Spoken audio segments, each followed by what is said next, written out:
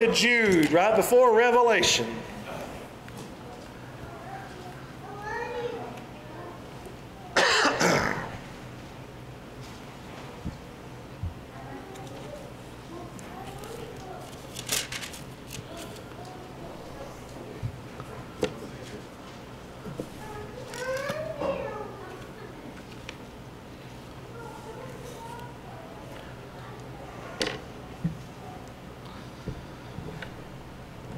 Jude, we'll look at verses 1 through 5. It always feels funny when you're telling someone to turn to a book that has one chapter in it. So do you say Jude chapter 1, verses 1 through 5? Because it's just Jude 1 through 5. You can just say it like that. But you'll get it when you get there. So Jude chapter 1, pick it up in verse 1. Jude, the servant of Jesus Christ and brother of James, to them that are sanctified by God the Father and preserved in Jesus Christ and called, mercy unto you and peace and love be multiplied. Behold, when I gave all diligence to write unto you of the common salvation, it was needful for me to write unto you and exhort you that you should earnestly contend for the faith which was once delivered unto the saints. For there are certain men crept in unawares who were before of old ordained to this condemnation, ungodly men, turning the grace of our God into lasciviousness and denying the only Lord God and our Lord Jesus Christ. I will therefore put you to remembrance, though ye once knew this, how that the Lord, having saved the people out of the land of Egypt, afterward destroyed them that believeth not. Brother Rod, will you ask the Lord to bless the evening? Father God, I pray that you will word to us tonight, Father. Give us stuff that we have never seen before, Father. Lord, I pray that you give Brother Barney the words to speak, and we thank you for all things. In Jesus' name, amen. Amen. If you'll look back with me at verse 3 where it says, Beloved, when I gave all diligence to write unto you of the common salvation, it was needful for me to write unto you and exhort you that you should earnestly contend for the faith. And that's something I want to preach about here tonight, is contending for the faith. To contend means to strive in contest or rivalry against difficulties. It means to fight. It means to fight. And if you've been saved very long, and you've been living the Christian life and you've been living for the Lord, you've discovered on your own that it's a fight to do right. It's a fight to do right. Have you not found that in your Christian life? You know, people say, well, the Christian life ain't nothing to it. Is it easy to walk with the Lord? You're wrong. You're not walking with the Lord if there seems to be troubles at every corner, every pass. But you know what? I'd rather walk in trouble with the Lord than walk in trouble with the world. It's a fight to do right. Have you not found that out in your own Christian life? And not only does it say to contend for the faith, but look how it says to contend. It says to earnestly contend. That's with sincere and intense conviction. That means to mean business. You're going to have to fight for your marriage. If you've been married very long, you understand it's a fight. It's a fight to stay together. It's a fight to get along. That's one thing you learn after a person gets married, you know, that you realize I've just been married. It's another person. And this person is now living under my roof. And this person has their own opinions and ideas and personality. You know, isn't it a strange thing? You know, you think you marry someone and everything's going to be great, and you move in with each other, you realize, that's a person. How dare they come in here with their own ideas and opinions? You know, and it's a fight. A marriage, a good marriage is even a fight. You got to contend. You got to fight for a Christian marriage. You got to fight to have a Christian home. You got to put in effort. And you got to earnestly do that. Now, something I want to just ask you is, the faith you have in Christ, is it worth fighting for? Is it worth contending for? Is it worth putting in that effort? You know, oftentimes I remember seeing situations where I didn't want to, you know, you don't want to get into, and you just kind of want to hands off, and you just, I was at a gas station one time. I've told you all about this before. It's my corn dog story. I got one corn dog story. And I stopped at the Yellowhammer as exit 69 on the way coming back home, and right off the interstate, it's the Yellowhammer, and I stopped in there to get gas, and they got corn dogs in there, and I like corn dogs. Ever since high school, you know, you get those corn dogs, ketchup and some mustard, and just dip them in there. Man, I love it. So I went in there and got me 2 corn dogs and got me a Yoo-hoo or something. I can't remember. Something real healthy, you know. And I got out there to the truck, had my corn dogs and my Yoo-hoo, and I just stepped into the truck, and I see a man just cussing and hollering at a lady. She's just sitting behind the steering wheel just over right beside me, and I'm like, none of my business. None of my business. Going to mind my own business. I'm going to go home. I'm going to eat my corn dog. And so I just sitting in my truck, and I'm just listening, and I feel like it's about to get physical, so I just sit there for a second. So like, my mom will whoop me if I leave right now. So I just sat there for a second, and he took off and got in his truck and woo, spun out of there and left. And that lady, she's just sitting there, she's just crying with her hands. And I had some gospel tracts there.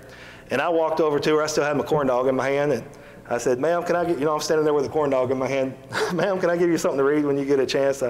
I said, I understand you're going through something that's real hard right now. And as I'm talking to her, here he comes back again. He spun right, and he comes and he blocks. He's right behind my truck. I can't back out now. And he sees somebody talking to his woman. I'm like, oh my goodness. So I'm standing there with corn dog. I'm not a fighter. I'm really not. I'm really not. I avoid a fight if I can handle it. If I can get away. But I was pinned in right there, and he'd come up. He said, what you blankety blank doing? And I didn't know why I said it, but I pointed that corn dog right at him. I said, hey, you ain't a man. You ain't done nothing until you pointed a corn dog at somebody to defend yourself. you ain't nothing to you. I said, a real man wouldn't talk to a woman like that. I said, you're not, that's all I said to him. You're not a man. And he just looking at me, pointing that corn dog. And I guess the Lord told him to get in that truck and get out of there. The Lord protected me. I got that corn dog. Maybe he's scared it was hot or something. It was going to get poked.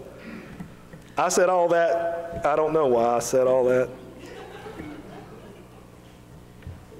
But you know what? You got to contend and be willing to fight for the faith.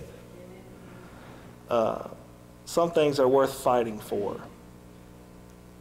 Most people, they'll back down. They'll say, well, it's not worth it. I'll just mind my own business. I'll just get out. Sometimes it's the Lord's business that you're not minding. You got to choose your battles. But if it's for the Lord, you ought to do something. Sometimes you ought to speak up when it's inconvenient. There's never going to be a real convenient time for you to speak up for the Lord. Oftentimes, it's always going to be inconvenient.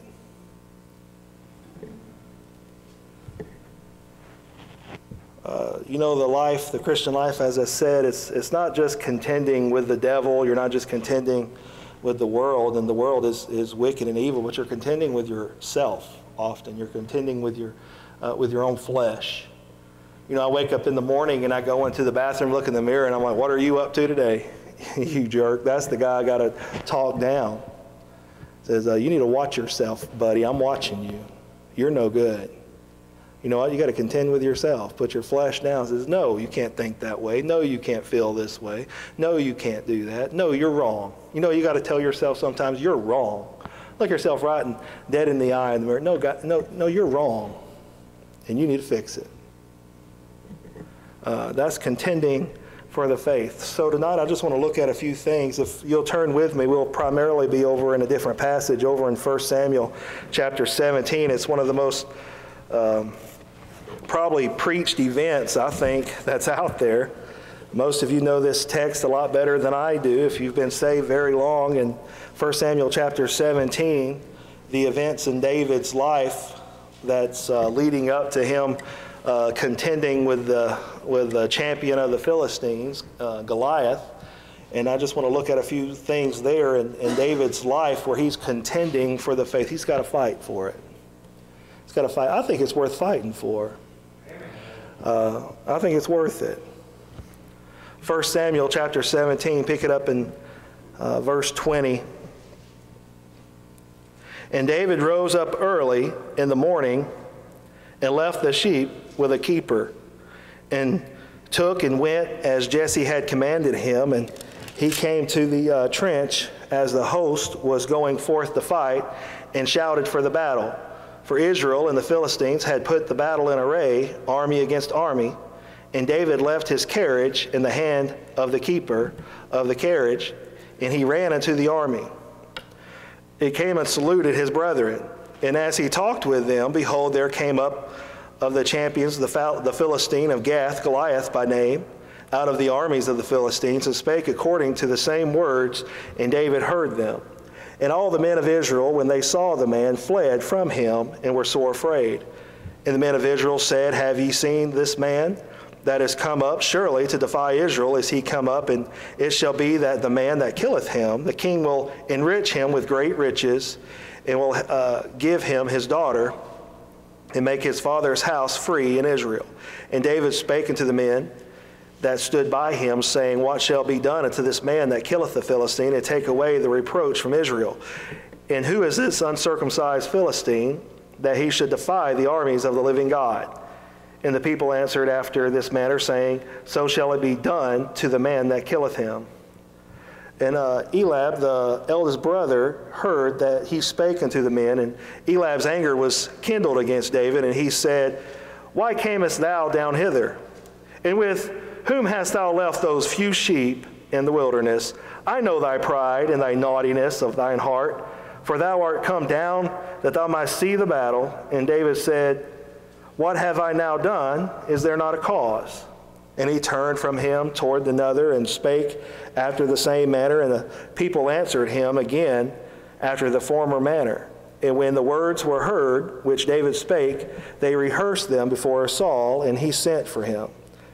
And David said to Saul, Let no man's heart fail because of him. Thy servant will go and fight with the Philistine. Now, tonight I just want to look at a few things here in the text about contending for the faith. And the first thing I want to look at is, if you're going to contend in your Christian life, in the Christian faith, you're going to need a sincere plan. You're going to need to be real with God. You need some sincerity with your prayer life, some sincerity with your conversation, some sincerity in your plan, your drive to do something for the Lord. You're going to have to mean business. The Christian life isn't something you can live passively. It's not something you can live on Sunday. You're not going to be a contender in the faith for Jesus Christ if you're a Sunday Christian. You ought to just be a Christian.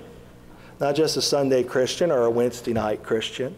And that's where the majority of God's people are, I think, right now, is Christianity is something that you do at a certain place and time. It's something that you practice. It's more social than it is spiritual. Are you understanding what I'm saying? Are you seeing that with other people who, and I don't mean to pick on others. We're even more so in that boat, I think, as Bible believers. We're even more so in that boat because we hide behind the giant King James Bible and say, well, look what we got right. But just because you got that right, there's much more to the Christian life than just holding a King James Bible under your arm and knowing it's the truth. There's a lot more to that Christian life. You're going to have to fight. If you're going to contend for the faith, you're going to have a sincere plan. I think it's funny. I heard a preacher say one time, if you want to hear God laugh, just tell him your plans. But the Bible says, where there is no vision, the people perish. A Christian, you want to have a vision and a plan laid out in your life that is in line with God, what God wants you to do. What God wants you to do. I was telling the kids this morning in junior church, there's something, the Lord calls you to his harvest. There's something in the harvest that only you can do that I can't do as a preacher. To those individual kids, and to them, that's lights going off in them like I can do something for the Lord. It's not just a preacher's ministry. The ministry that the Lord, the majority of the ministries has nothing to do with evangelism or being a preacher or a pastor at all, or a connection with a church at all. The Christian life primarily has nothing to do with those things. It's just living day by day. The Christian life is living day by day. If you're going to contend for the faith, you're going to need a sincere plan. Now, one thing you need to take note of, if you aim for nothing, you'll hit your mark every time. You ought to have an aim in your Christian life, because if you aim for nothing, you'll always hit that mark.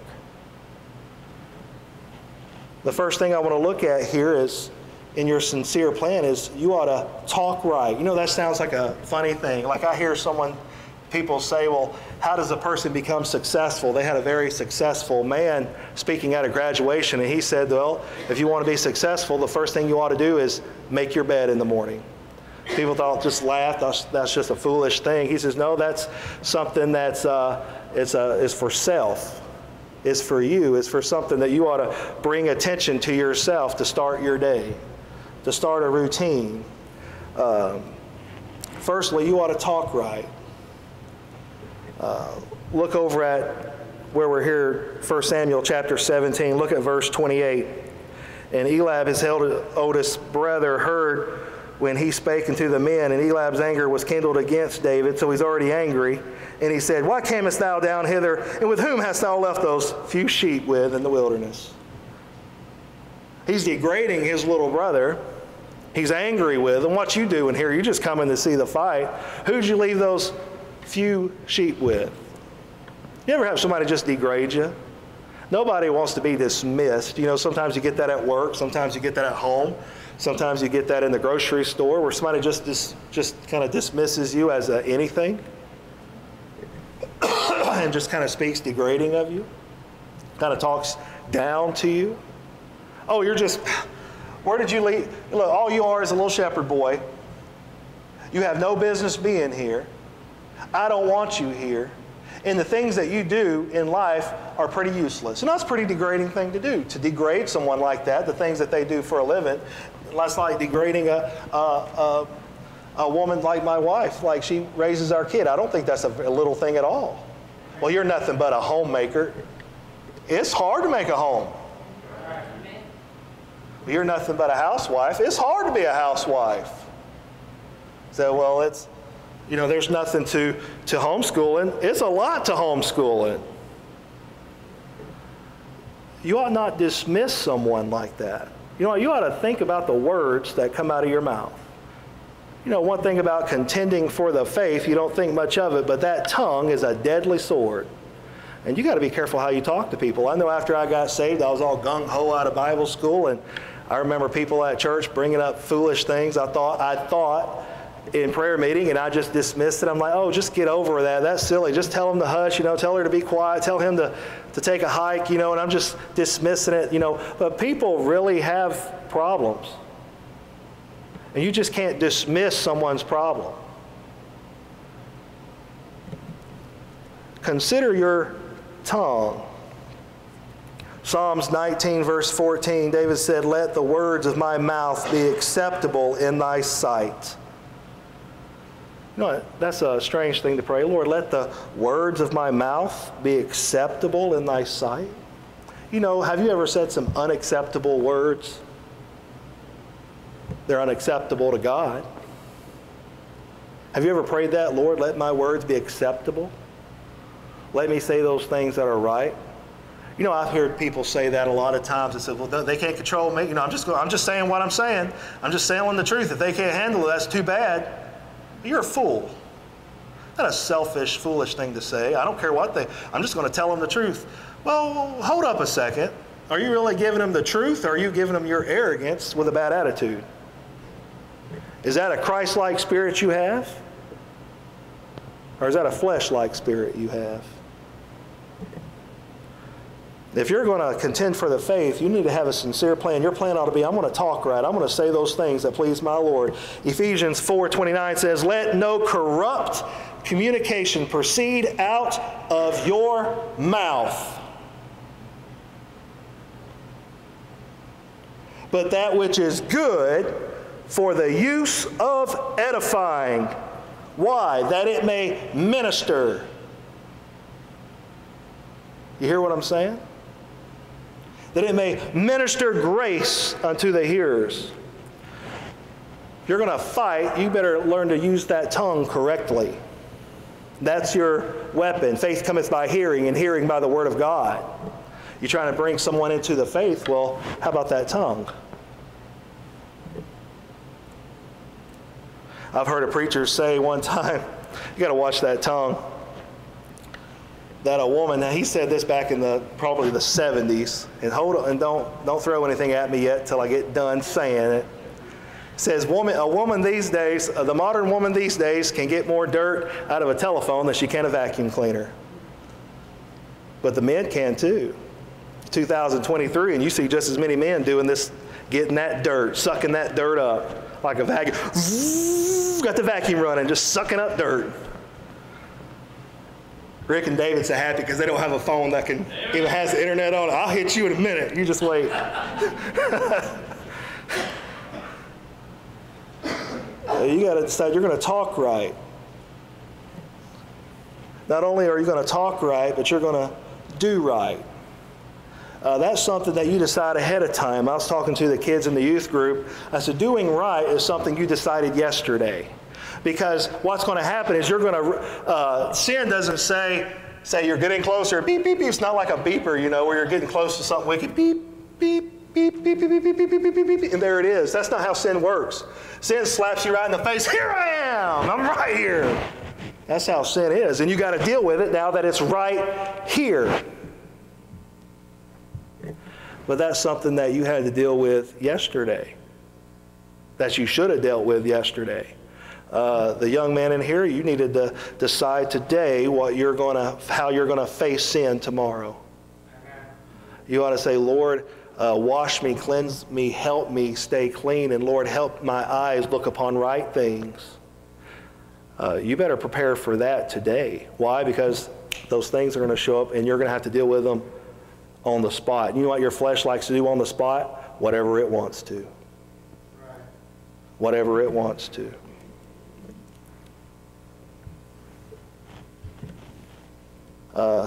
The old preacher used to say a man or even a woman, they ought to be able to do three things at the drop of a hat. At the drop of a hat, everybody in this room that is saved, you ought to be able to preach, pray, or die at any moment. Are you ready to preach? I know a woman can give a good, clear sermon to another lady, or some folks says, hey, if y'all don't get saved, y'all going to go to hell. You know what? A lady's the one that got me saved. She gave me the gospel. Do you know what? Just like the men, you women, you ought to be ready to preach. You ought to be ready to pray. You ought to be ready to die at the drop of a hat. Are you ready? Are you ready? Look over at chapter 17 here. Look at verse 11. It says, and when Saul and all of Israel heard the words of this Philistine, they were dismayed and greatly afraid. You notice David wasn't afraid when he heard it. When they heard these words, they were fearful. They were full of fear. Why didn't they make preparations so when they heard those words, they were ready to respond? You know, you think of the firefighters. I remember as a young kid in school, they took us to the fire department in Alexander City, and we got to look at the fire trucks and see the hoses and everything, and I thought it was a neat thing. All the firemen's gear, the boots were already in the pants, and they had everything ready, and all the guy had to do was step one foot in, whoop, and he was all ready. They didn't have it folded up in closets or in drawers anywhere where they go, oh, there's a fire? Oh, where did I put my boots? Oh, let me find this. Oh, they're in the washer. Well, let's wait. They'll be dry here in a little bit. No, they didn't. They were ready. They made preparations the day before, so if there was a fire, they were ready to go. Are you ready to go? Are you ready to go? If the Lord calls out tonight, well, hold on, I'm not ready yet. I wasn't thinking it was really going to happen. I didn't think it was going to be right now. I didn't think things were going to. Are you ready to see the Lord? What's holding you back? Well, you know, I got to work. I wasn't expecting this. I got a doctor's appointment tomorrow. My dog is getting groomed.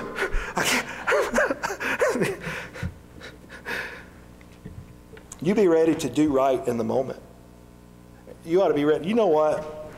You could spot a Christian who has no spiritual vision or plan in their life by their conversation under pressure. I'm talking about when trouble comes immediately, when that tire blows out and you're on the side of the road and you're late for work. You can tell a lot about a person when the rubber hits, when things really happen. You understand? Tell a lot about somebody. You need to have a sincere plan to talk right, to do right. And then lastly on that point, to stay right. You need to have a plan that you're going to stay right. Look at chapter 17. Look at verse 32. 17:32. And David said to Saul, let no man's heart fail because of him. Thy servant will go and fight with this Philistine. You know what? Everybody would have been just fine with David getting back on that chariot and going back to his few sheep. They would have been fine with that. Nobody would have missed him. Nobody would have said, oh, there he is, oh, look at David, look at him running from the battle, he's a coward. Nobody would have thought that. They would have thought, he's just a shepherd boy. We're the men of the battle. Just let him go.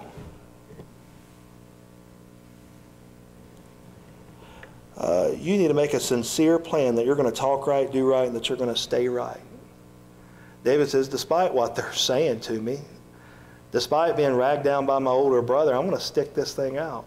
Because why? I made plans for this yesterday. If you're going to contend for the faith, you're going to need a sincere plan. Secondly, if you're going to contend for the faith, you're going to need a solitary preparation. It's just you and God. Just you and God. I found some of the most important and biggest points in my Christian life was a point where it was just me and the Lord, me by myself, and it's just me and Him. Me and Him in prayer, and it's just maybe me and Him in the house. When I think of the highlights of my Christian life, I can tell you some neat things about people getting saved in the jails and going out and doing some neat things in the Christian life, but the big things in my Christian life were just me and Him in my bedroom.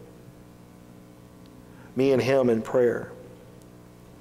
You know what? I believe David had that preparation, that solitary preparation.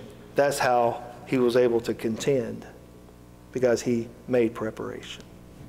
Look with me, look over at 1 Samuel 16. Let's look a chapter back. Chapter 16, look at verse 1. And the Lord said unto Samuel, and this is the calling right here, verse 16, and the Lord said unto Samuel, how long wilt thou mourn for Saul, seeing I have rejected him from reigning over Israel? Fill thine horn with oil and go, and I will send thee to Jesse the Bethlehemite, for I have provided me a king among his sons. And Samuel said, how can I go? If Saul hear it, he will kill me. And the Lord said, take a heifer with thee, and say, I am come to sacrifice to the Lord. And call Jesse to sacrifice, and I will show thee what thou shalt do. And thou shalt anoint unto me him whom I name unto thee. And Samuel did that which the Lord spake, and came to Bethlehem. And the elders of the town trembled at his coming, and said, comest thou peaceably? And he said, peaceably. I am come to sacrifice unto the Lord. Sanctify yourselves, and come with me to sacrifice. And he sanctified Jesse his sons, and called them to the sacrifice. And it came to pass, when they were come, that he took Eliab, and said, surely the Lord's anointed is before him. But the Lord said unto Samuel, look not on his countenance, or on the height of his stature, because I have refused him.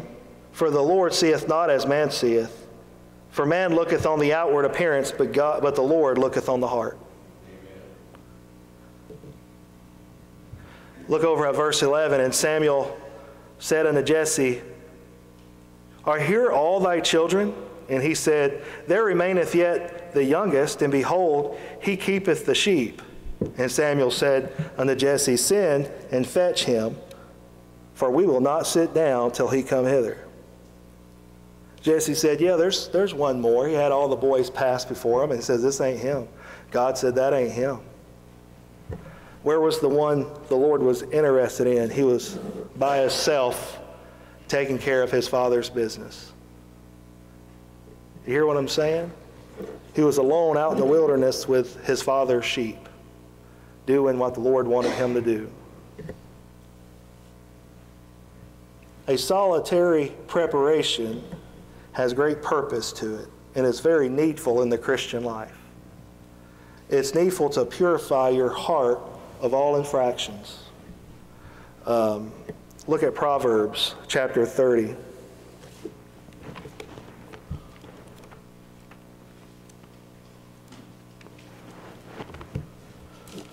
Proverbs chapter 30, look at verse 12.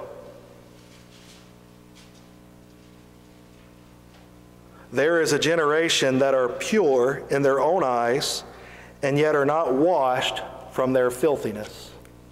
They're pure in their own eyes, but they're not washed.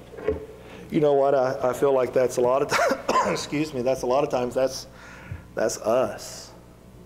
We're right. We got the book. We got the church. We're at church on a Sunday night. You look at the population of Christians in this town, I wonder how many are in church on a Sunday night. Very few. But we got to be careful of that, because oftentimes we weigh that out. Well, look at all the Christian life that I'm doing. But that doesn't mean it's the Christian you're being. It's good to have that solitary preparation. Why? It purifies the heart from all infraction. You know where it says there is a generation. I think that's our generation. That's us. We're not washed from our own filthiness. You know what? It's good for you to get alone with God and just you and Him. I know I love being back here with the men while they pray, and I love praying with my boys and with my wife. But my best prayer time is just me and Him. It's just me and Him. Me and Him in the morning, me and Him at lunch, me and Him at night. A lot of times I pray with me and Him in the shower. I'm just praying, talking to Him. David said in Psalms 139, verse 23, speaking to the Lord, he said, "Search me, O God, and know my heart. Try me and know my thoughts." That's a strange thing to pray. Lord, search me and know me. Why? Because He wants it revealed to Him, His problems. Lord, search me out. Lord, if there's something wrong with me, I want it fixed. I want it right. I want to be right. I want to be clean. I want to be right with Him. You know, you go to the doctor, a doctor's visit. You know, you're expecting the doctor to tell you what is wrong. You might have an idea. You might think you know what's wrong. But you go in and he says, well, is it this? No, the doctor says, this is your root problem.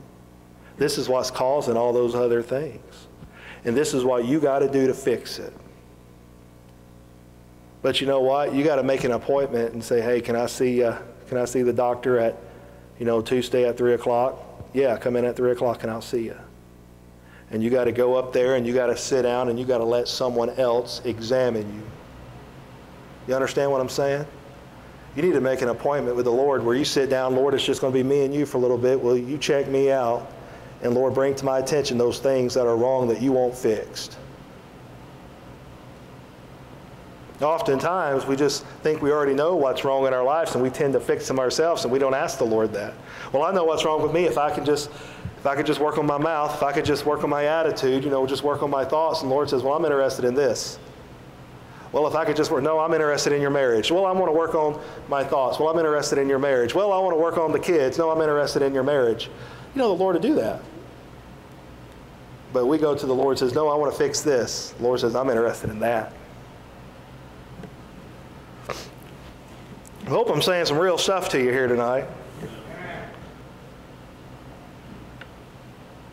To purify the heart of all infraction. That's why you should have a solitary preparation. And also to build character through your actions. Look over at chapter 17. Back in our text, chapter 17, look at verses 34. And David spake unto Saul, thy servant kept his father's sheep. And there came a lion and a bear and took a lamb out of the flock. And I went out after him and smote him and delivered it out of the mouth. And when he arose against me, I caught him by his beard and smote him and slew him. Thy servant slew both the lion and the bear, and this uncircumcised Philistine shall be as one of them, seeing he hath defied the armies of the living God. David said, moreover, the Lord hath that delivered me out of the paw of the lion and out of the paw of the bear. He will deliver me out of the hand of this Philistine. And Saul said unto him, David, go, and the Lord be with thee.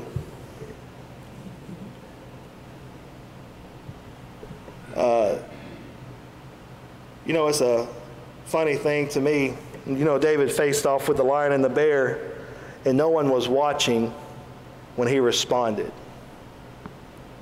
You know what he could have done? He could have came back to the house and said, they were taken by a bear, I couldn't do nothing about it. They were taken by a lion, there was nothing I could do. You know what David did? He spent time with those sheep. He was a good shepherd. He knew them by name. He talked to them. He slept where they slept. and they trusted him, and he cared for them. Why? Those were his father's sheep. No, his brother said to him, those few sheep were God's sheep. Those were special to him. Do you know what was going on there is he was building a great character within himself. You know, man knows you for your reputation, and God knows you for your character. Reputation is what man thinks you to be. Character is what God knows you to be. Now, I know you as I see you, but God knows you as you are. I want to read a poem I have right here.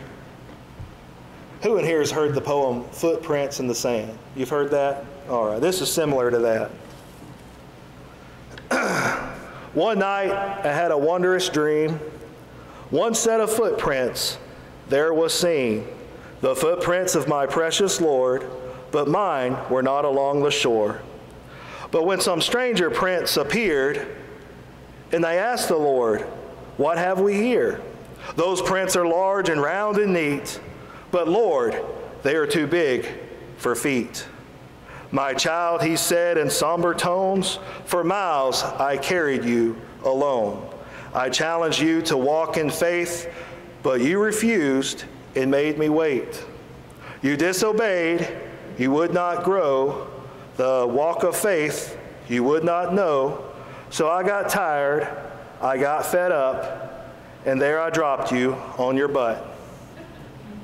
Because in life there comes a time where one must fight and one must climb, when one must rise and take a stand or leave their butt prints in the sand. You know what it is? It's taking some action in your Christian life, doing something.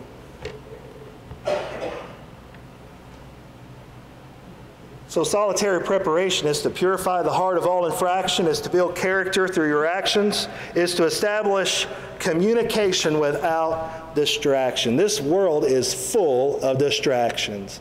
Man, that phone, I tell you what, it's right here.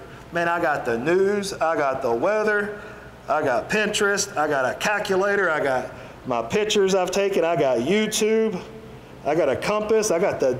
No, I don't have that no more. I had the Disney Channel, but I don't watch that mess no more. It's wicked. Got the Apple Store, got Apple TV, I got Farmer's Bank, I got Pluto TV, I got my Kindle on there, I got fitness. Yeah, right, like I use that, fitness. Got a clock, I got the weather bug, got the maps on there, got books on there, sermon audio on there, got music, I got health, I got Google Earth. Some of y'all got a lot more apps than that on there. You know what is that? That's a time sucker. That's what it is. You need a solitary preparation. What? To establish communication without being distracted. You know what? It needs to be just you and God sometimes. Just you and Him. You know what? The TV will have something on. Well, after this show, I'm going to watch one more show, and I'm going to go sit down and read for a little bit. Then the next season. We're going to look at, it's just some neat thing. Like, well, obviously, I got to watch that next episode, and you're sitting there watching 3 hours of TV before you know it, and like, oh, I can't read for 5 minutes. I got to get in bed. I can't pray right now. I'm talking about, this is me right now. I know how I am. To establish communication without distraction, you need a solitary preparation. You need to find a prayer closet. You need to find a room in your house. You need to find a corner somewhere. If it's your car, if you got to get out of your house to stop hearing the TV on, or somebody's running the radio or got the TV on, or somebody's fussing, or somebody's always talking, and you need to just go sit in your parking lot, crank it up, let the gas run a little bit, just sit there and just read your Bible and have a quiet time. You need that. You've got to have that. Just between you and the Lord, just you reading and you praying and talking to Him. You need to be undistracted. Say, well, I'm a multitasker. I hate that term. It's so stupid. I'm a multitasker. No, what you're saying is, I'm going to give myself cheaply to 5 different things. That's what that means. I mean, I can kind of get those things done. I'm a multitasker. No, you're going to do it very cheaply. I don't want somebody says, oh, I'm a multitasker multitasker. No, I'm going to do your open heart surgery, but I'm also a multitasker, so I'm doing a brain surgery right as I'm doing that. Like, no, I want you focused on me. Especially when I see the bill, I'm going to think, man, he should have focused on me as much as I paid him. David said in Psalm 63:6, when I remember thee upon my bed and meditate on thee in the night watches, just laying in bed and thinking on him, the greatness of God. I was laying in Levi's bed with him in the bunk bed one night. We're just talking about, he said, Dad, is God big enough to pick up this house? I said, yes, son. He could pick up the whole state of Missouri, and he holds the whole world in his hands. He says, that's pretty big, Dad. That's pretty big. And we just laid there and thought about how big God was. And it was a pretty neat thing. Psalms 4:4 says, stand in awe and sin not. Commune with your own heart upon your bed and be still. You know, sometimes you just need to be still. The dishes, leave them alone. The laundry, leave it alone. The magazine, the remote control, the dog, the car, the bills, leave them alone for a little bit. Go sit down and read and pray. You say, that sounds like such a simple thing. I'm saying some of you won't allow yourself to do that. Some of you ladies especially.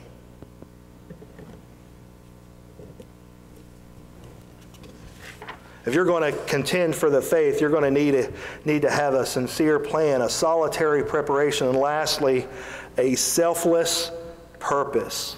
A selfless purpose. Look at verse 29, 1 Samuel chapter 17, verse 29. And David said, what have I now done? Is there not a cause? David says, is there not a cause for someone to be here, for me to be here and to hear this? Is there not purpose for someone to stand against this? Is there not a cause? You know, if a man lives only for himself, he'll eventually run out of reasons to live. That's true. If you live only for self, eventually you'll run out of reasons to live. The greatest accomplishment in life is to find out what God wants you to do and do it. That's what the old preacher told me. I wrote it down in my Bible. He says the greatest accomplishment you can ever do is to find out what God wants you to do and to do it. You know, I heard a young Christian with a lot of zeal one time say, you know, I'm willing to die for the cause of Christ. You know, it's very unlikely. It's very unlikely. Now, he might. The Lord might give you an opportunity to die for him, but very likely the Lord wants you to just live for him. You know, dying is easy. Staying alive to do right is the hard part. You need a selfless purpose in your life. You know what? David was a great contender for the faith. In his life and the things that you've seen that he'd done, he is a great example. One of the greatest examples, but not the greatest example. The greatest example, look over in Psalms. Turn with me. We'll be done here in just a little bit. Psalms 22.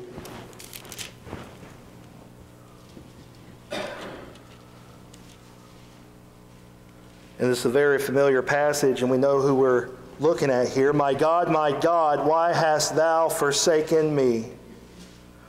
Why art thou so far from helping me and from the words of my roaring? Oh my God, I cry in the daytime, but thou hearest not, and in the night season, and I am not silent.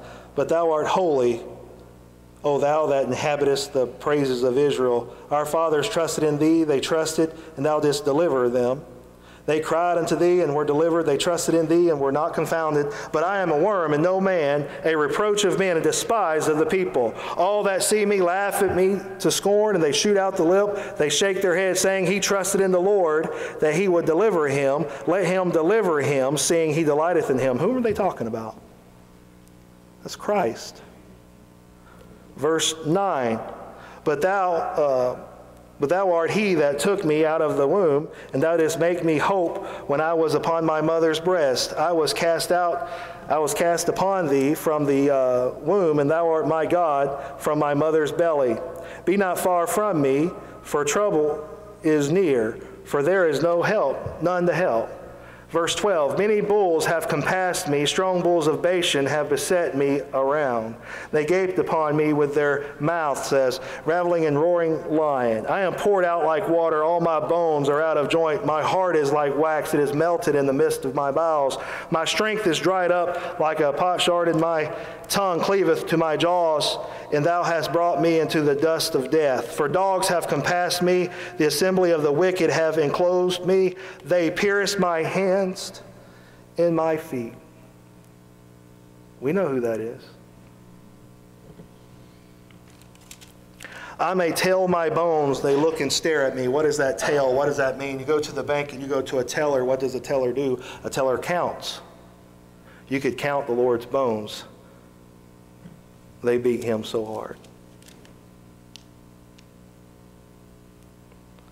Verse 18, they part my garments among them. They cast lots for my vesture. But be not thou far from me, O Lord. O my strength hast thee to help me. Deliver my soul from the sword, my darling from the power of the dog. Now take your Bible. Now that's a neat thing over in verse 12 where it talks about these bulls of Bashan. You know, we look at the, we'll go ahead and turn over with me to the book of Isaiah. Isaiah chapter 50.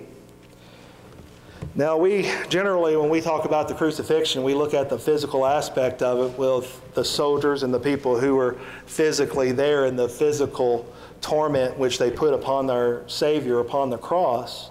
And we see the slashes, and we see the crown of thorns, and we see the spear going to his side, and we see the blood and the rain and all the things that were going on physically that day. But in our text there in Psalms, it says the bulls of Bashan were there, were around about him. There were some spiritual things. There were spiritual giants. There were spiritual devils around him. Do you know what they were saying to him? Come down off that cross. The devil gave everything that he had in his bag and threw it at Jesus Christ. You know, there's the Honeybee Quartet, which was Lester Roloff's group of girls, had girl singers. They called them the Honeybee Quartet. If you ought to look it up on that YouTube. I'm sitting here preaching against the phone, then I'm recommending you look something up. Well, I'm a hypocrite. You act like you never seen one, Rick. But you ought to look up the Honeybee Quartet, and they sing a song, He Didn't Come Down. Oh no, He didn't come down. But take your Bible, look at Isaiah chapter 50. Look at verse 5. The Lord God hath opened mine ear, and I was not rebellious, neither turned away my back. I gave my back to the smiters, and my cheeks to them that plucked off the hair. I hid not my face from shame and spitting. For the Lord God will help me, therefore shall I not be confounded. Therefore have I set my face like a flint, and I know that I shall not be ashamed. He is near that justifieth me. Who will contend with me? You know, that's an amazing thing. That's what the Lord, he says to his Father, my God, why hast thou forsaken me? And the Father turns his back on the Son, and there's the devil, brings in all those mighty bulls and unleashes them on Jesus Christ. And as Jesus Christ looks from his Father, he looks on all those devils, and he calls out like a gladiator in the Colosseum. He says, who shall contend with me? And he calls to the devil, says, bring me everything you've got. And he took it. What was he? He was a contender. He was a contender. Who will contend? Let him come near. What did the Lord do? Jesus paid it all. All to him I owe. Sin had left a crimson stain. He washed it white as snow. If you're going to contend for the faith in your Christian life, if you're going to put up a good fight, you're going to need three things. You're going to need a sincere plan. You're going to need to be real with God. You're going to need a solitary preparation. You're going to have to get alone with God. And you're going to need a selfless purpose where it's only you and God, and mainly God. You understand?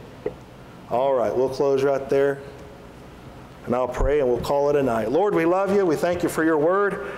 We thank you for your scriptures, that we know it to be true. We can hold it in our hands. I pray, Lord, that you would guide us in the fight, that we'd be willing to put up a fight, Lord. These things are worth fighting for, Lord. And Lord, we want to put up a good fight till you come and call us home. Lord, so you can tell us, Lord, you have, my good faithful servant, you fought a good fight. Lord, I want to hear that from you. Lord, I want you to say, Barney, you fought good. Lord, and these believers here with me tonight, they want to hear you call their name and say, you fought good. You fought good. Lord, I pray that you would guide us in the fight and help us. In Jesus' name I pray. Amen. Amen.